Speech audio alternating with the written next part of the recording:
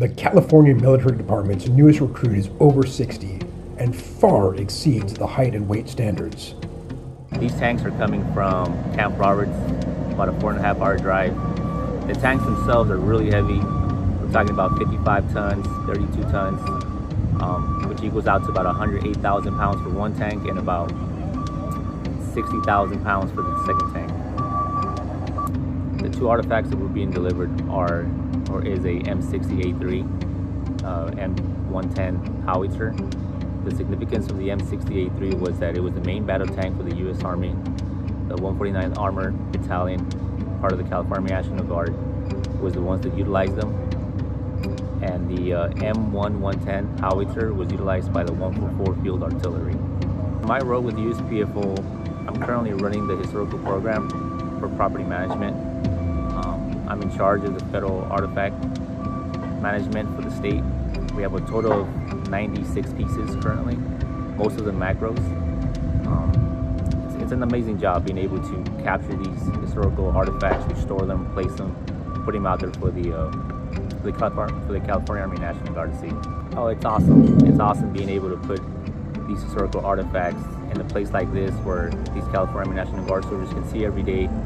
We have a little bit of the history there, and be able to teach that to the young soldiers coming in, and for them to learn and see what we've done here in the past and hopefully here in the near future.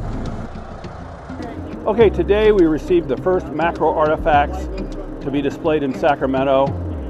We received an M110A2 8-inch self-propelled howitzer and an M60A3 105mm Patton main battle tank.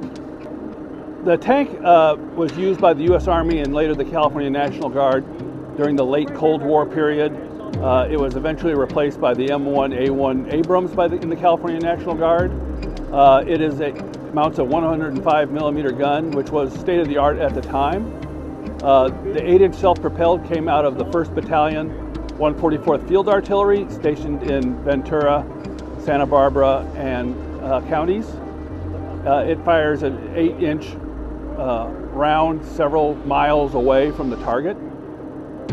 Also a Cold War era weapon replaced by more modern systems such as HIMARS and MRLS. Well, this is the first building that the military department has owned as a headquarters. And part of it was designed was to have a museum component. And these are the outdoor exhibits for that museum. We will eventually have an indoor museum that tells the history of the California National Guard. And we are going to move forward with that, and hopefully later next year we will have that available to the public. This is Christmas, Easter, Thanksgiving all rolled into one.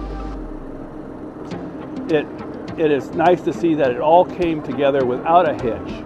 The weather held off, it was perfect, there was no accidents, everything went the way it was planned.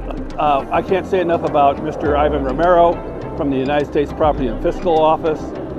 He was the logistics behind all this, securing the contracts, getting all the permits to move this.